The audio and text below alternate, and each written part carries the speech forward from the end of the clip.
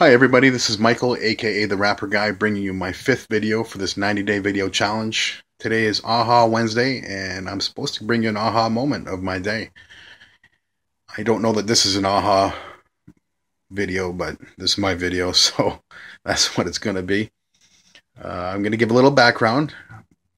The last couple days, the MLM company that I've been working with has had an excellent promotion for signing new distributors.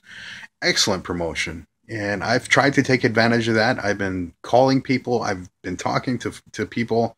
I've been emailing existing customers. I've been messaging people. I've been trying to promote it. And I got zero out of it all. Zero. I got nothing out of it. And I was with other people last night trying to figure out ways that I could get something out of it, and just nothing came of it. And I'm surrounded by people that are very successful, and you would think that that would be encouraging, but when you're sucking and people around you are not sucking, I mean, I guess it can go two ways. It can either really build you up or it can tear you down, and I guess it's in my character. It tore me down, and I've just been having a crappy day because of it. I woke up feeling down and blue. I did all my normal routines, and I was just down and blue about them before I went to my 9 to 5. I did my 9 to 5, and I was down and blue about, the whole day. It was just crap for me. I've worked at telling myself to have a positive day. First thing I do when I wake up is I typically do that. I tell myself that today is going to be a great day. You're going to keep a positive attitude. And for the most part, that works.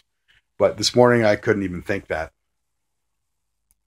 However, I got home today from work, and I got onto my Google Plus account, and one of the people that I follow had the following caption on one of their pictures, and it said, "Stop beating yourself up. You are a work in progress, which means you get there a little at a time, not all at once." And that spoke to me. That spoke true to me, because I've been beating myself up all day. And I needed that. And I'm happy that that was there for me to see, like, as soon as I got onto Google Plus. So what did I do with that?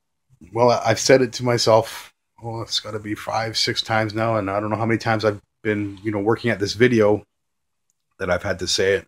And I also wrote it down in my journal, and I'm going to be writing it down every day for my entry, so that I remember that and keep it ingrained in my head.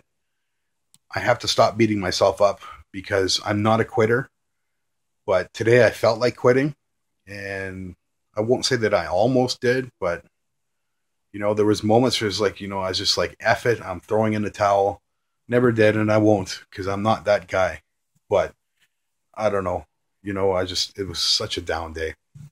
Anyways, I'm pulling myself up by the bootstraps, and that's my aha moment is, when you're feeling down, have that one line that speaks to you, and write it in a journal. Write it every day in that journal, and let it speak to you every day. And that's what I'm going to do. And thanks for watching, and I will see you tomorrow with my next video.